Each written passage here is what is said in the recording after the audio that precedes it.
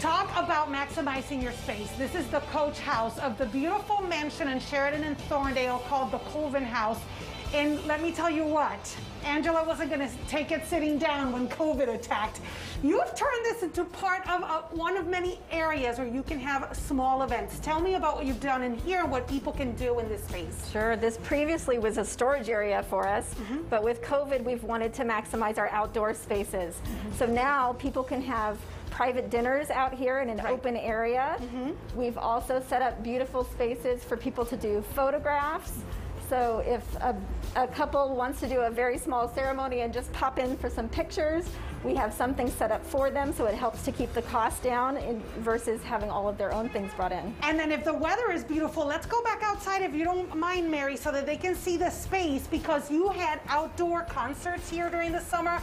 And if people want to get creative, you could potentially have stuff out here too. Right, we did weddings, we've had some micro weddings with the back door at these stairs here as the main space for the couple to stand, and we've set up beautiful aisles.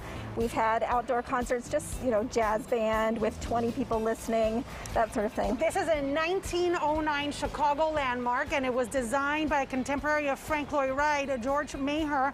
It was a private house for a very long time. Can people, this is what I can't wrap my head around it. If someone wants to book something now, they can, right? Because your books are open.